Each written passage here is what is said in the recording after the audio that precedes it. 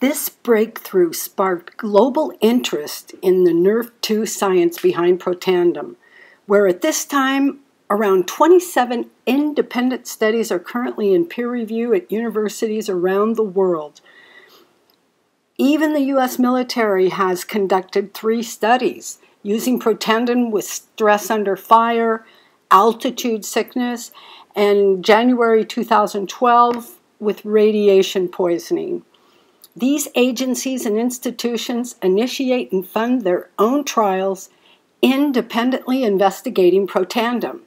These are some of the conditions dealing with the alleviation of inflammation and oxidative stress.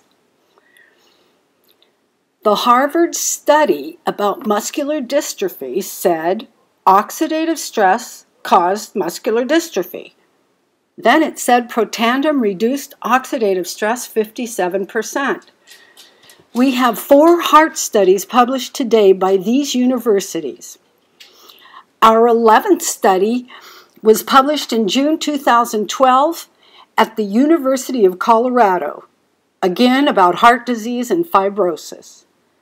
Then on August 7, 2012, the 12th study was published by the Virginia Commonwealth Medical School, the same institution who published the study written about in the American Heart Association journal Circulation back in November of 2009.